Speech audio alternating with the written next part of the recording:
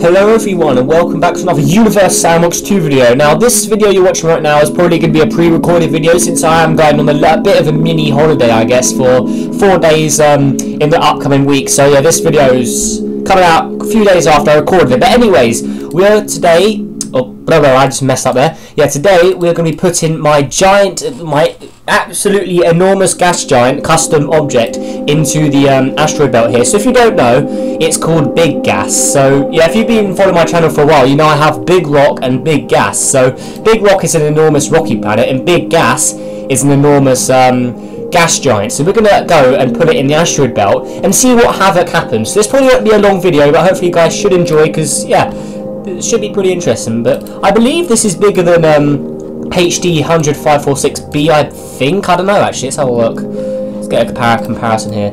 So it is slightly bigger than the largest exoplanet. So yeah, this guy's going to cause some real trouble. So let's just place this one really far away just to see if it actually is bigger. So we'll put it out there. So now let's go into chart mode. Yeah, so Big Gas is bigger than the largest exoplanet. So this is like the absolutely largest gas giant I could get in Universe Sandbox 2 without it becoming a star. So yeah, this should be pretty interesting. Yeah, this is about 20,000 kilometers larger than that one, I believe. So yeah, interesting stuff. But anyways, let's get into this. So let's go to flashlight mode just so we can see things a little easier. And now we're going to head to here. And as we can see, Big Gas is right in the asteroid belt here. So it was a star at one point. That's because I gave it a custom red coloured orbit. Same with like Sedna out here. I made it a star and turned it back to a planet, and then what's the word? Excuse me there. Yeah, I turned it. Damn, I'm ill. Yeah, but I turned it back into a rocky object, and it kept the red colour the star gave it. So yeah, pretty cool stuff. I made a video on it a long time ago. So if you want to check out how I did it in this detail, then yeah, check that out. But anyways, let's now hit or slow this down.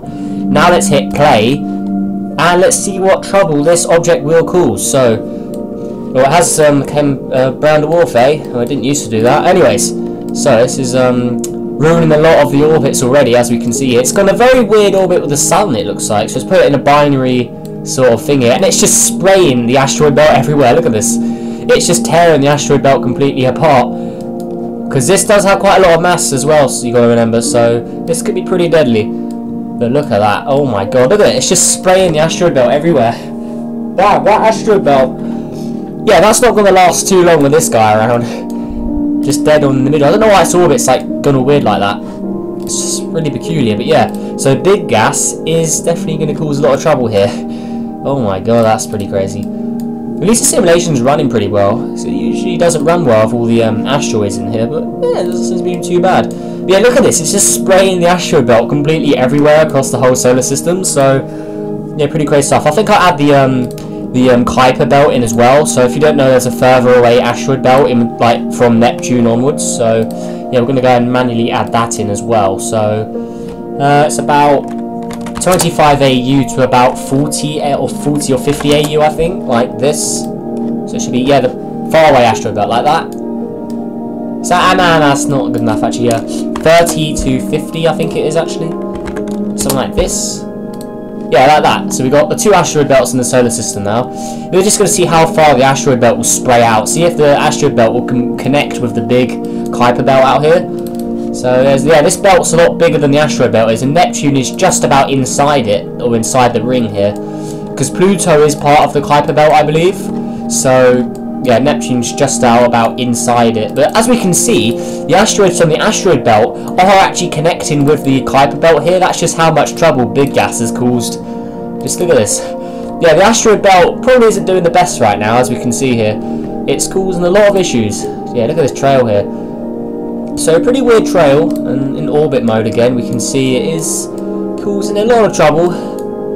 Looking pretty bad for the system here, but not many of the objects are really getting altered around, so let's really ramp this up and let's add a little more mass to the objects. Let's put it up to 100 Jupiters.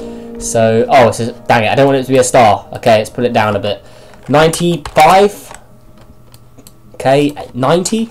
So I want it to be a star. I don't want it to have any luminosity. Okay, 70. There we go. So that's a gas giant again, but it has a little more mass, so hopefully it should speed up the process of ruining these asteroid orbits. So it'll be pretty interesting stuff. But just look at the asteroid belt. Look at the chaos it's caused here. That is pretty crazy stuff. And we can't run the simulation any faster. Dang it. I guess we could try this. Oh, when you adjust the time step using the slider. Oh, I started a tutorial. Dang it.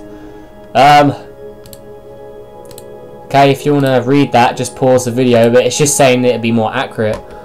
View, wait, oh, simulation. Oh, there's options to change it. So, clicking the switch. You can manually enter a value for tolerance. Oh, okay. That's interesting, actually. I've never done this tutorial before. I didn't even know you could do this. So now, we should be able to speed this up faster, I want to say. So, can we do that? Oh, we can! Okay. So this is the fastest we can run it, it looks like. I think anyway, wait. Let's just open this up again. Let me click on it, please. Oh yeah, it's just this button, isn't it? Accuracy. Oh, the accuracy's already off. Right, close the tutorial, yeah.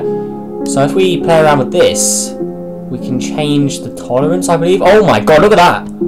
Okay, so we've really sped it up now, and look at the chaos! Oh my god. Wow, okay. So that is... Okay, we've got to pause this. Just lock onto the sun quick. So look at this. Oh my gosh, that's pretty cool. So it's a little...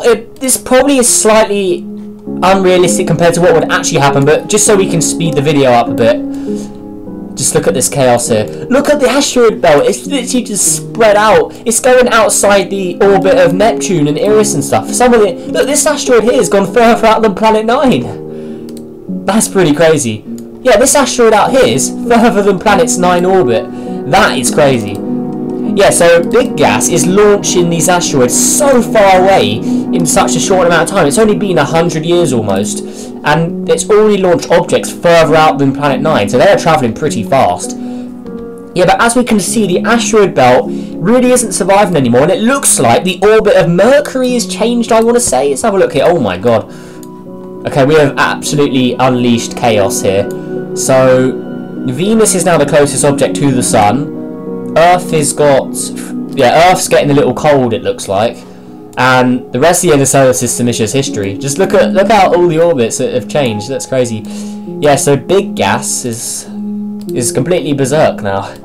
What is it? Go back to 0. Does it still heat up? Ah, dang it. Well, it used to be a normal gas giant, but now it seems to have sort of turned into a brown dwarf. Probably because the game changed its settings a bit. I don't know.